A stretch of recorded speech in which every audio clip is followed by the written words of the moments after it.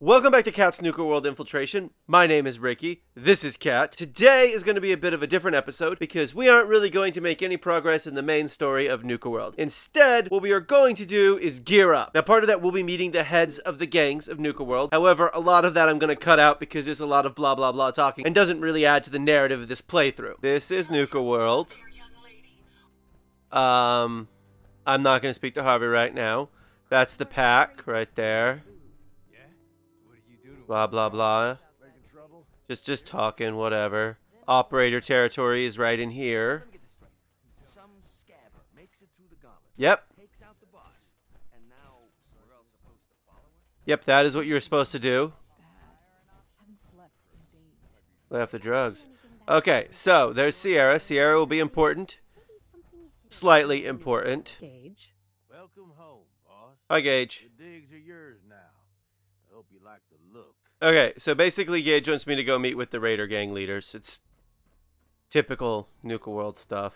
Mint hats. There's a grape somewhere. There it is. Nuka grape. Lots of good stuff in this area. Fun stuff. But now we're going to go meet the Raider gangs, except I'm going to, like I said, I'm going to cut most of that out because basically it's not that interesting. Nisha threatens you that if you screw her over, she'll kill you.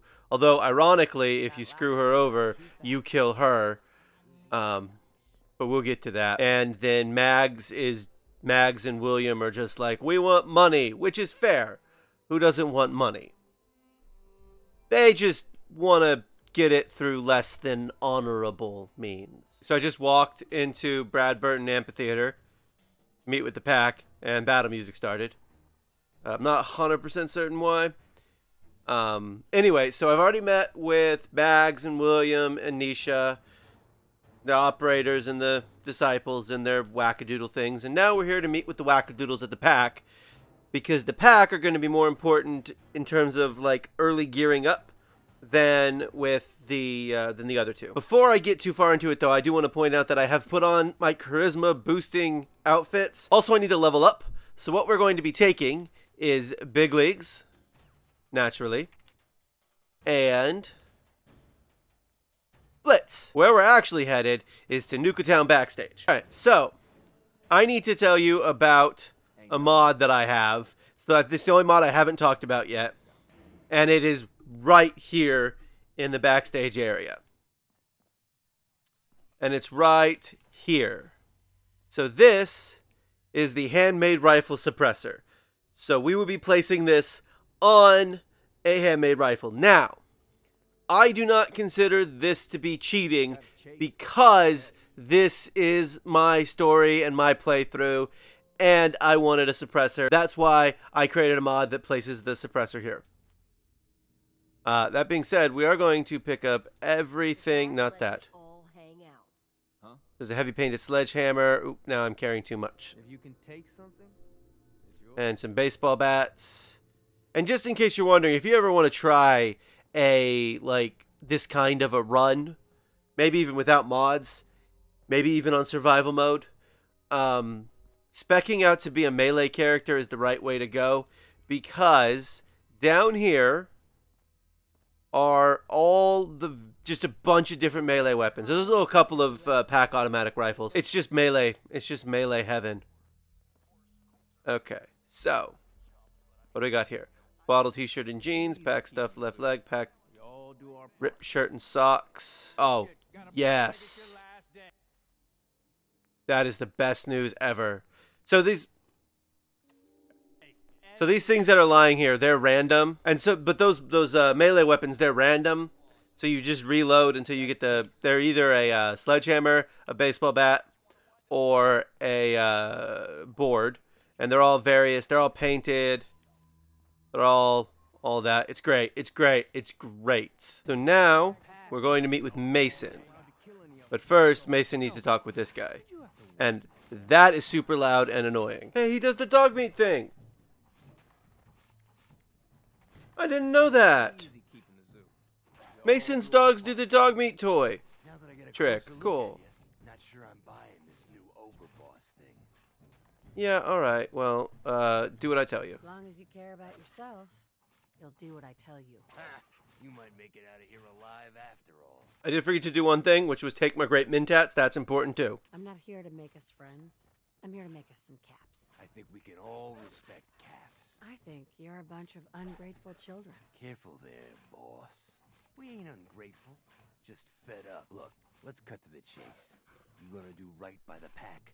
I hear you've been talking to the other gangs. Here we go. Be a good dog and do what you're told, or you'll be put down. Whoa there, boss. Not in front of my guys, all right? You know what? I think we're not so different. No, we're not. Than you. I want you to have this. Thank you. Consider it a token of our mutual understanding and respect. Oh, thank you for giving me this Furious Pack rifle.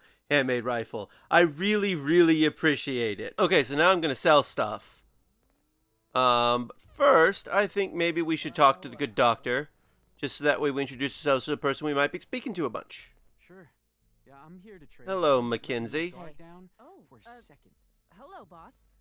Congratulations on taking out Coulter. I'm, sure you'll do great. Thanks. I'd be lying if I said we weren't all wondering how you plan to run the place. I mean, this is your show now. You can do anything you want. You can run Nuka-World just like Coulter. Business as usual, or you could, well, you know, get rid of the Raiders if you don't exactly agree with how they're running the place. Well, I admit, I didn't like being roped into this job in the first place. Then this might be your chance to make some changes around here. If you're serious about this, then you'll have to take down the leaders of the gangs. That means putting a bullet into Nisha, Mason, Mags, and Mags's brother, William. Once you do that, the gangs will collapse and Nuka Town goes back to being a free trading post. So, Mackenzie just gave us some really interesting information that if we want to free Nuka World, we should kill the leaders of the gangs, which makes sense. But that seems like something we might want to do, but not yet. So let's just keep playing along until we can find our opening. Alright, so now I'm going to sell all of my stuff and get some other stuff. Huh. The traders here are no What's better than this? The slaves. Star Core. That seems like it might be useful. I imagine Kat is saying to herself right now. So I modified, sort of, problem solver, just a little bit. I turned it into a semi-automatic rifle instead of a fully automatic rifle. I added a short scope and the suppressor. This is going to be our primary long-range weapon, and we'll be using the knife for close-range, sneaky, stabby stuff. All right, Gage. The overboss returns. Well, you're back in one piece. That's a good sign. Yeah, Everything all peachy with our friendly neighborhood psychopath? sure. Time to roll up your sleeves, boss. There's work to be done. This place is huge, divided up into sections, parks. We need to take them all back, one at a time. You stake a claim, plant a little flag for one of the gangs, and that settles it. It's theirs for good. Who gets what, that'll be your call. Oh, and we're leveled up with Ambitious Plan ending. Not that I'm entirely surprised. And almost leveled up a second time. So, we are going to take Rifleman. There we go. I don't think we'll take Gun Nut because I don't even know if we'll get to a high enough level to even be able to start modifying our rifle in any way, shape, or form. So as far as gear goes for this, I got the leather left arm and right arm that I've found. I have a pack necklace. It's strength +2. I got an incredibly terrifying version of the assault gas mask on my head, which is the buffalo helmet. It also has damage and energy resistance. And then on my leg, I have this packed stuffed left leg. So basically, I don't think this is the best setup we're going to have. So we're going to try and see what we can't get from hitting some random spawn events. That being said, we do have a ton of ammo for our gun. So we're going to hit a few random spawn points. There are 3. The first one is down here, and then at the Shovel Museum, and then over by the Red Rocket. There's a bunch of different random spawn events that happen in this game that involve raiders, the raider gangs fighting something else. Each gang fights a specific thing. So operators fight gunners, disciples fight super mutants, and the pack fights scavengers, I think. Yeah, it's gunners. Really high level gunners. I'm hoping. High level-ish. Yeah, I'm not wasting any of my ammo. So, either the operators will, hopefully one of them will die, and I'll be able to take one of their hopefully much better scopes and put it on this gun. Or, I mean, at the very least, the gunners will have some good armor. Yeah, here's the problem with the short scope. Man, a medium scope and I'd be able to pick that guy off in the window there. Okay, so, gunners. We'd all considered putting a bullet. Excuse me, Operator Waster. Oh, thank you. I do like her glasses. I do like the operator shades. So if we can get a hold of those, that'd be nice. Oh, he had a hardened sniper rifle. I mean, I plan on using the this gun, but I'll be honest with you. You know, the sniper rifle, the hunting rifle is really nice. Now we're gonna head to the Shovel Museum. However, there are cave crickets on the way to the Shovel Museum, or I think there are. Yeah, see, cave crickets. Now, what I've done in the past is take an aim at them and then chase them back over here and let the operators kill them, and then because they're much tougher than the gunners. So that's what we're gonna try and do. Oh wow, that actually did a lot more damage than I expected. Come on, cave cricket. Is the hunter coming too? Are you coming? Cave cricket. Come on, don't be like this. Yeah, don't be like this. There we go. Guys, I brought us some new pets. Wait, you're not the pack. The pack would love this. Maybe I didn't bring you guys some new pets. Hey! Cave cricket. Cave crickets. That was 5 experience. Well, this is cave cricket meat. There he comes. Guys, I got a cave cricket hunter coming at us. Okay.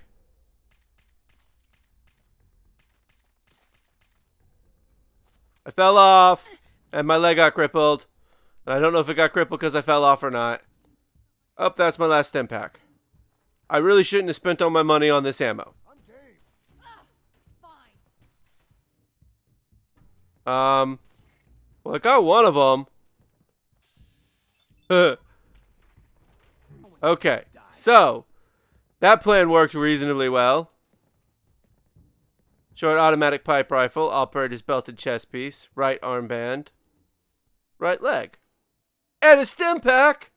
But unfortunately, just a short automatic pipe rifle and not an operator's sniper rifle, which is what I was really kind of hoping for because this short scope sucks. The difference between the stuff you can normally get at this level, level 6, with the leather legs, and the Nuka-World stuff is so drastic. I mean, look at that. 2 and 5, 13 and 13. Admittedly, it weighs 5 times as much, but still. So along the way, I thought I'd talk a little bit about the organization that hired her to do all of this stuff, that hired Kat to do all this stuff. She, what are we? Oof, disciples, which means it's Super Mutants. Alright, disciples, you guys ready? Let's do this. Yeah, I really need a longer scope on this thing.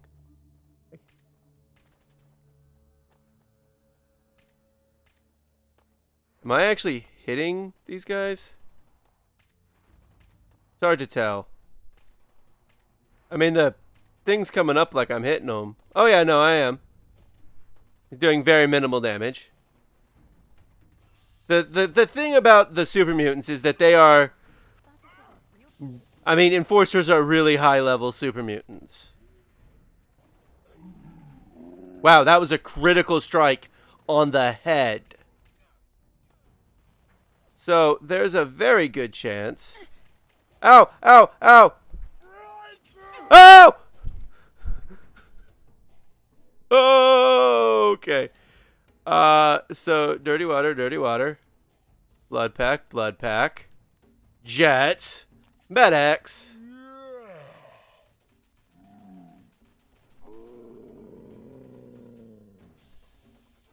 Oh, crap. Oh, crap.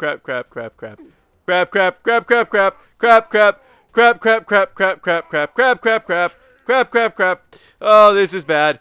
This is super bad. What are you doing? Use your much more powerful thing. Take this. I don't know why. I have a stupid knife. Okay, so we have a problem. And that problem is, I think, all my friends are dead. And, everyone who's just left are super mutants. I'm going to quick save right here. And I'm going to see what I can get.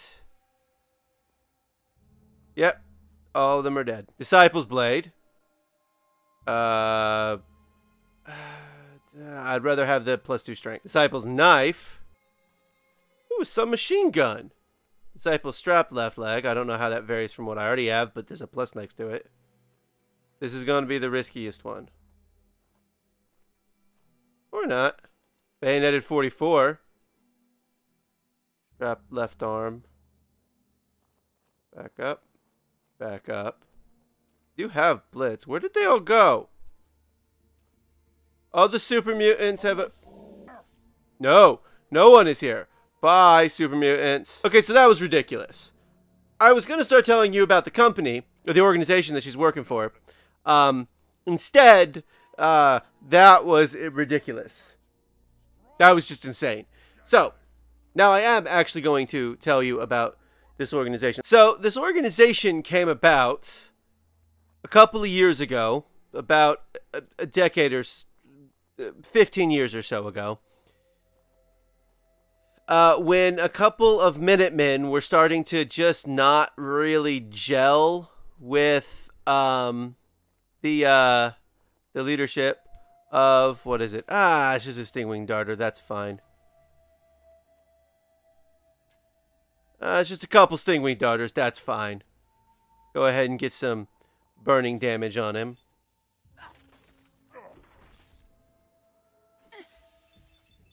It's fine. Oh, wait. Hang on. Let me do something real fast. This is the Disciples Blade. It is 66 and fast. And this is... Why is this 92? Okay, so I genuinely thought I made this less than the Disciples Blade. So, I may go in and fix that. So that way it's not as good as the Disciples Blade. Or as good as the Disciples Blade. I'm not really sure. So this group of Minutemen... a couple years back, they were like, look, we're not happy with the leadership of the Minutemen, so we're going to leave.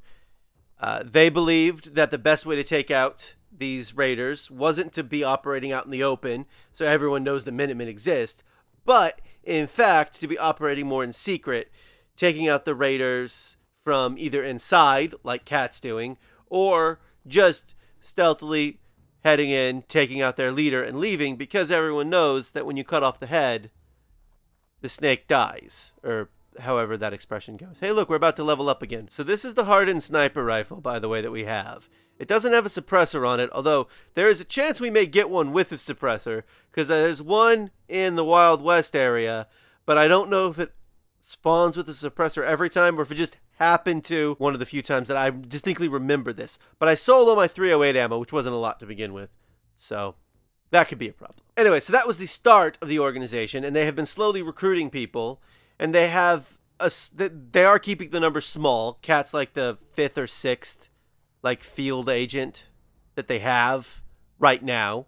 I mean, they've had more field agents, but this is not a line of work where people live. Okay, so there's a gunner, private, right up there, that I am going to hold my breath and just blast with bullets until he dies. Hey, look at that, I leveled up. I saw him shooting at something.